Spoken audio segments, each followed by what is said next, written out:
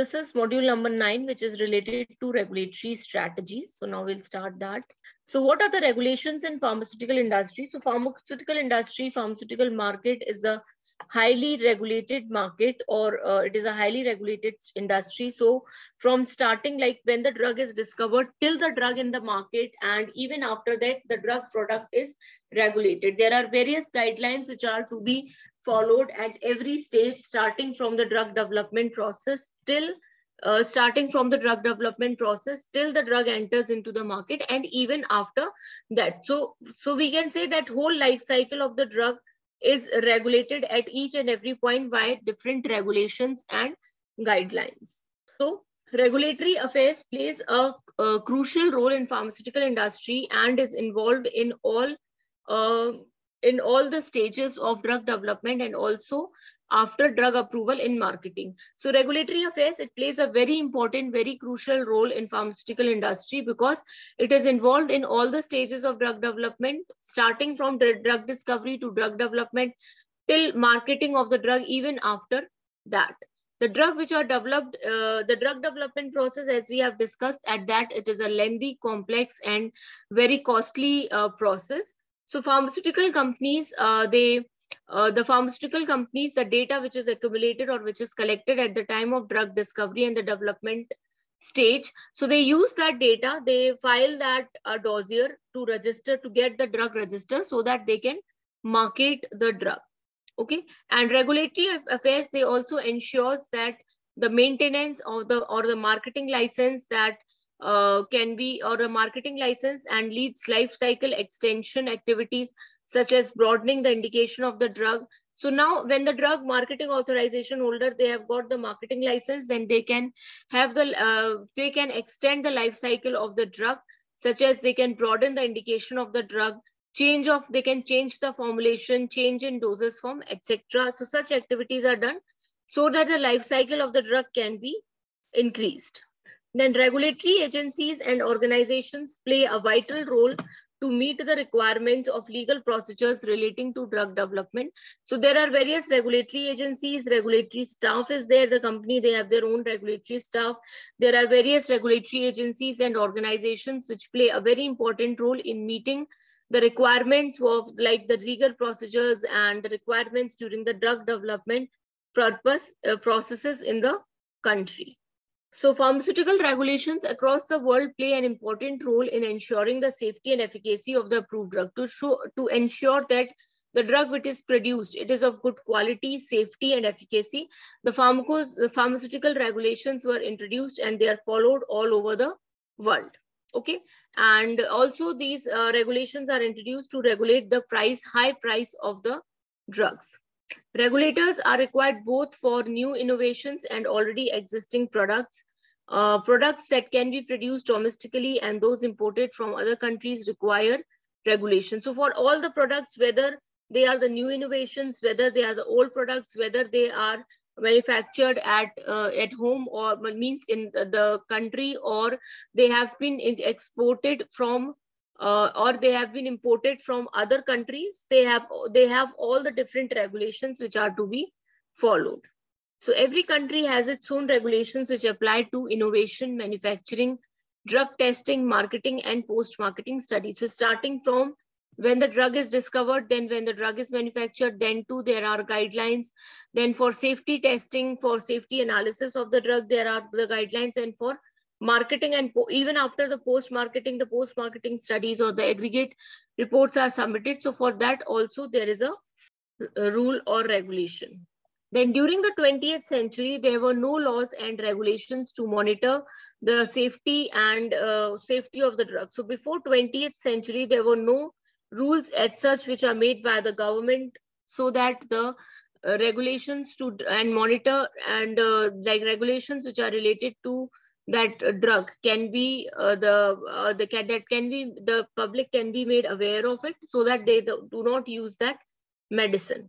So there are various unfortunate events which occurred and due to which the regulations were developed. So unfortunate events have synthesized the development of medicines regulations more than the evaluation of knowledge base. First is the sulfanilamide disaster.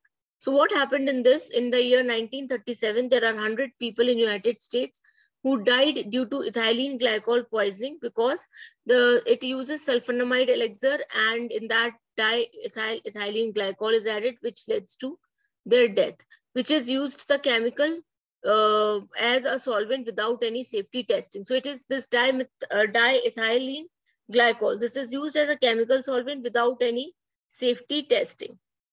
The facilitated introduction of the Federal Food and Drug Cosmetics Act with the pre-market notification requirement for new drugs in 1938. So since then, after the sulfonamide disaster has been occurred, the FDA department or Food, Drug and Cosmetic Act with the pre-market notification, they notifies that all new drugs in 1938 or even after that, they needs to be registered.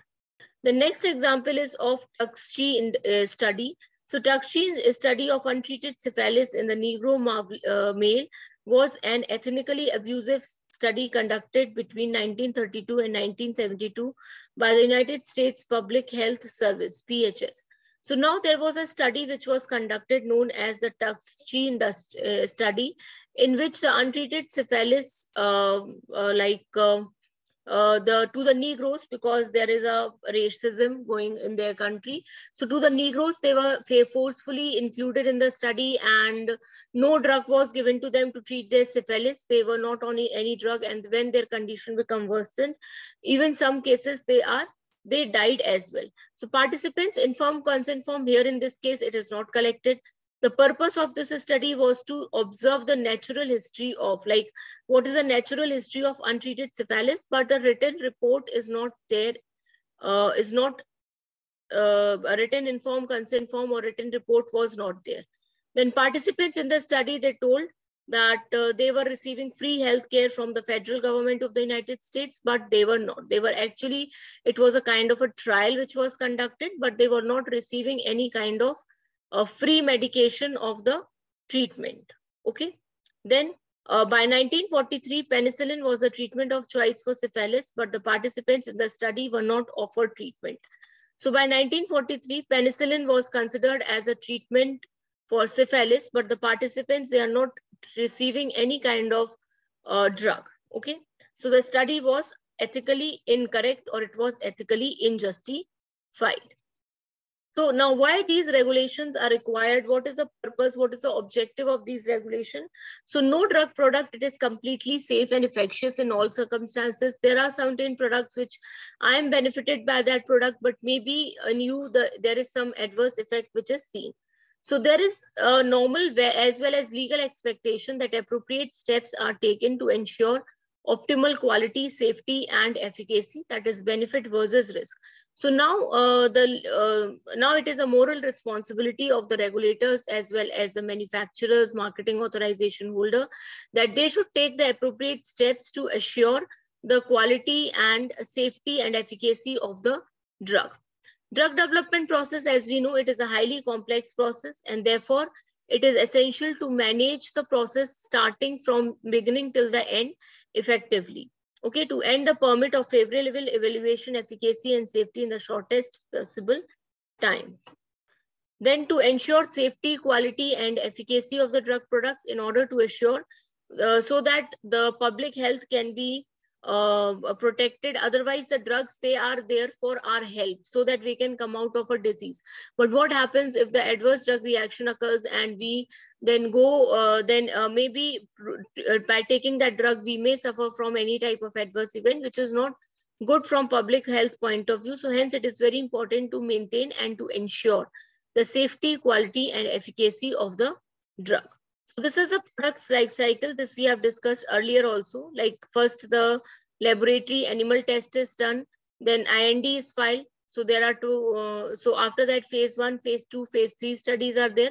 Then NDA is filed, and when NDA is approved, the drug enters in the market. And then when the drug enters in the market, after that, the pharmacovigilance studies take place. Now, role of regulatory affairs during the drug development phase. What is the role of regulatory affairs during that phase? So ensure that the legislative requirements are not made. So there are a lot of responsibilities which are played by the regulatory affairs team or the regulatory managers during the drug approval and the approval and development phase. First of all, they ensure or they arrange for the scientific advice from the authorities. They also advise on the development studies to demonstrate how to demonstrate their safety, quality, and efficacy. Then after that, the regulatory strategy set up. So regulatory professionals, they play an important role in the regulatory strategy setup. They participate in cross-functional project teams. They ensure that the applications or like guidelines are being applied everywhere. Okay, and they also prepare and they submit the applications for the clinical trial, for the conduct of the clinical trial process. Then the next is managing and preparation of regulatory submission. So if a well-planned regulatory submission is done, then there will be the less time will required for the drug to enter in the market. Okay, and you can take it provides advice on the global development plan as well. Next is to optimize the submission strategies.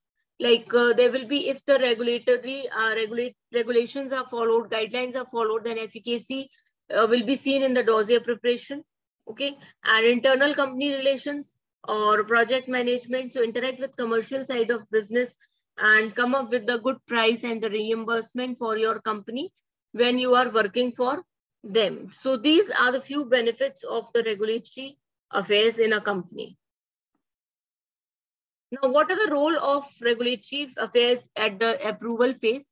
So check on progress of evaluation and anticipate questions, clarify raised questions, plan response and strategies with other department. So first you have to check your own progress, your progress of evaluation. The progress is evaluated and the questions will be asked. So when you clarify all the questions, the plan, response and strategies, that will be taken or that will be submitted to the other department. Okay. Then after that, there will be certain meetings which are conducted, like plan and manage agency meetings will be conducted, like how they will open that agency or a franchisee, how it will be operated. Everything is provided. Then negotiate approval and product information with agencies. Then after that, the negotiation is done. So in that, after that, the negotiations is done for approval and because for getting the approval, there's a fees which the marketing authorization holder has to pay. So in that case, or where they have to pay directly to the regulatory authority, they can do the negotiation also. Now, what is the regulatory affairs? What is the role of regulatory affairs after the drug is approved? Okay, after post-approval phase. So first is compliance, that is submissions of different variations and amendments, renewals of the document, and pharmacovigilance activities are conducted. So making the documents related to the pharmacovigilance activities, and the product information review, the product information, the prescribing information is reviewed. If it comes up with any new indication or new profile, then the regulatory inputs, they have to develop the plans accordingly. And what is the future of regulations, that is also discussed in the post-approval phase of the regulatory marketing, of the marketing of the drug product. Okay, so now we have to discuss about the regulatory strategy. So regulatory strategy, like planning of the regulatory affairs, like how the regulatory work is done, how it will be done, how it will be followed, who will be responsible for doing what activity. Then addressing critical development issues which are dynamic and changes during the process. So address the critical development issues. What are the development issues while developing the regulatory strategy, and what are the changes and dynamics during the process? And then it will be discussed that then it will be planned that how to register the product in a global market. Okay, and also to balance the time required, the cost which is required, and also the human resources which is required. Ensure that the company comply with all the system policies and laws for drug development and registration. So the company, they should comply with all the systems, with all the policies and the laws which are required for drug development and registration. Okay. The next is major regulatory authority of different countries. So what are the different regulatory authorities for different countries? For India, it is CDSU, Central Drug Standard Control Organization. DCGI, Drug Controller General of India. So Drug Controller General of India is not a regulatory authority. It is a person who is at a highest position and who is a representative of CDSCO, who is an authorized signatory higher on the highest position. That is the DCGI. Otherwise, the name of the Indian regulatory authority is CDSCO. Then for US, it is Food and Drug Administration, US FDA. For UK, it is Medicine and Healthcare Products Regulatory Agency, MHRA. For Australia, it is Therapeutics Goods Administration, TGA. For Japan, it is MHLW, Japanese Ministry of Health, Labor and Welfare. Canada, it is Health Canada. For Brazil, it is Anvisa, that is Agency Nacional Degradation Vigilancia Sanatoria. Then for South Africa, it is MCC, Medicine Control Council. For Europe, it is ETQM. It is generally EMA, European Medicines Agency. Okay, so these are the name of different regulatory authorities who are of different regulatory authorities who regulates different processes and different processes related to drugs approval and drug registration purpose. So now there are three types of markets, pharmaceutical markets: regulated, semi-regulated, and non-regulated. So regulated market is which is highly regulated, where to register, to get registration, drug registered, it is a very complex process. So the regulated market is USA, European Union, and Japan. Semi-regulated, where the drug approval and drug registration process is not that complex. It is complex, but it is not that complex as comparison to the regulated market. So semi-regulated, that is India, Asian countries, Russia, China, and Brazil. Non-regulated, where minimum documentation is required for the drug approval process, that is the African countries. They are non-regulated markets. So now we will discuss that how the drug is approved in various regions. So we will discuss about US, Europe, and India. So first we'll start with drug approval process in in US. There are 4 types of applications which are filed. Okay, and in India also we somewhat follow the processes which is followed in in US. Okay, so investigational new drug, IND is required to start the clinical trial in humans, and a sponsor files the IND. NDA application is required to market, to get the permission from the regulatory authority to market the drug, and the person who files that application, that is the manufacturer. So after confirming the safety and efficacy of the drug, an application to manufacture and sell the drug in the US is filed. Then abbreviated new drug application, ANDA. So application for the approval of generic drugs, it must demonstrate the product is bioequivalent to the previously approved brand name product. So the responsible person is generic drug manufacturer. Then BLA is biological licensing application. So biological products are approved for marketing under the provisions for the Public Health Service Act. Okay, so these are the few applications which are filed. So in short, you can remember that IND, it is filed for new drug application. It is filed for getting approval to conduct the trials on humans. NDA, new drug application, is the application which is filed for getting the marketing approval. ANDA is the application which is filed for getting the marketing approval of generic drugs. Okay, and BLA is the application which is filed for the marketing approval of biological products. First is investigational new drug application. So how it is filed and what are the activities which are done. So first, the applicant or the drug is sponsored. They will file the application, and which is reviewed by CDER. CDER is Center for Drug Evaluation and Research. So there are different departments which comes under CDER, and they review the application on different aspects, that is medicinal, chemistry, pharmacological and toxicological, and statistical. So when all these reviews are done, then safety review is done.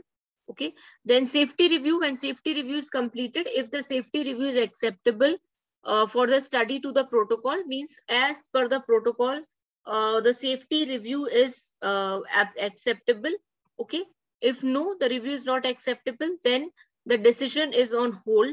Then after that, whatever the changes are required, if they are done, the decision is on hold, and that will be notified to the sponsor. Then sponsor again, they submits the new data, and then the whole procedure again it is followed. And if the safety review is acceptable, if yes, then all the reviews are completed.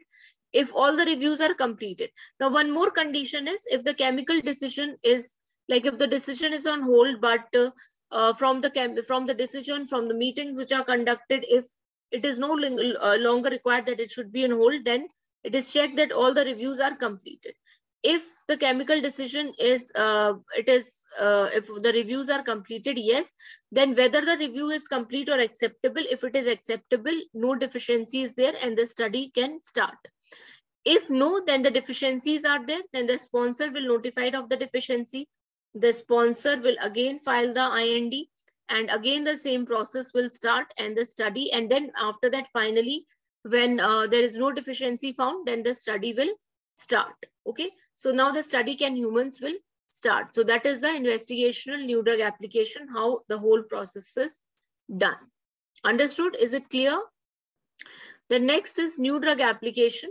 So new drug application, where the sponsor, what happens, where the sponsor, they will file the NDA. If NDA is, then it is checked that whether this application is fileable or not. If the application is fileable, it will be reviewed by CDR. If not, it is refused to file the letter. Refused to file, that letter is issued to the applicant. Then after that, it will be reviewed. Medical review is done, chemistry, pharmacology, statistical review is done, microbiological review is done, biopharmaceutical review is done. Then meeting and advisory committee meeting will be held. And then after that, is the review complete and acceptable? If no, the review is not complete and acceptable, the additional information can be requested. If yes, then sponsor again, then sponsor revises the application. And then if the review is complete and acceptable, if yes, then the labeling review is done. If the labeling review is acceptable or not, if the labeling review is acceptable, then inspection of the site is conducted and the report is submitted. If yes, then the NDA becomes active, NDA becomes active, and it will be ready, the product is ready for marketing. And if no, then information from the labeling review is not done, the inspection of sites is not available, then there will be pending satisfactory result. The result will be pending. When this process will be complete, then the NDA will be in action. So this is how you can file a new drug application. This is what happens when you file a new drug application. The next is ANDA. ANDA is abbreviated new drug application. So for ANDA, the applicant files the ANDA. If the ANDA is acceptable or complete, if no, then refuse to file issues, then the applicant, and send to the applicant. If yes, then it is reviewed by OGD. OGD is Office for Generic Drugs, and they will be reviewed bioequivalence review, chemistry or microbiological review, labeling review, and the request for plan inspection is reviewed. If yes, the bioequivalence review is acceptable and chemistry and microbiological review is acceptable. If yes, then pre-approval inspection will be conducted. If the pre-approval inspection is conducted and everything is all right, then ANDA is approved. If the approval, after inspection approval, if everything is not right, then approval deferred pending satisfactory result will be reported. And if chemistry and microbiological reviews is not acceptable, then no approved letter will be given. Or if the bioequivalence review is not accepted, then the bioequivalence review or the deficiency letter is submitted. Okay. Then what is the drug approval process in Europe? So in Europe, there are 4 processes which are generally followed: decentralized process, centralized process, MRP, mutual recognition process, and the 4th one is the national process. So before the drug is approved to be marketed in the European Union, sponsor has to go through clinical trial application. They have to submit the CTA if it is submitted on the member state level, and MAA, which is a marketing authorization application, if the application is submitted at a member state and also at a centralized level. There are 4 types of procedures: centralized, decentralized, mutual recognition procedure, and national procedure. In the centralized procedure, in the centralized procedure, the application is granted for marketing authorization, which is valid throughout the European Union, and it results in single authorization valid in European Union, Norway, Iceland, and Liechtenstein. Okay, and the application is evaluated by the designated approver, a reporter, and it takes approx 210 days time for final approval. So centralized procedure is mandatory for the products which are derived from biotechnological processes such as genetic engineering, which is intended for the treatment of cancer, AIDS, diabetes, neurodegenerative disorders, or autoimmune disease, or those who are designated as orphan medicines. So for all these products, it is necessary to get the centralized procedure done. The next is MRP. MRP is the mutual recognition procedure. So the product register in one country is mutually recognized by the other country. So here the application form is submitted to only one country during the initial registration process. Okay, and the same application with some regional changes that is accepted by another member country. Okay, so there will be an assessment report for reference of the member state that is viewed before granting the approval. Okay, the following product cannot be registered through mutual recognition process, that is orphan medicinal product, biotechnology based product, specified AIDS and cancer medicines, specified antivirals, specified medicines for neurodegenerative disorder including diabetes, and specified medicines for autoimmune diseases. So for those type of diseases, there are various there are the procedure which is centralized procedure which is to be followed. Now, how this mutual recognition process is done? The applicant submits the application to the RM within 60 RM. Then RMS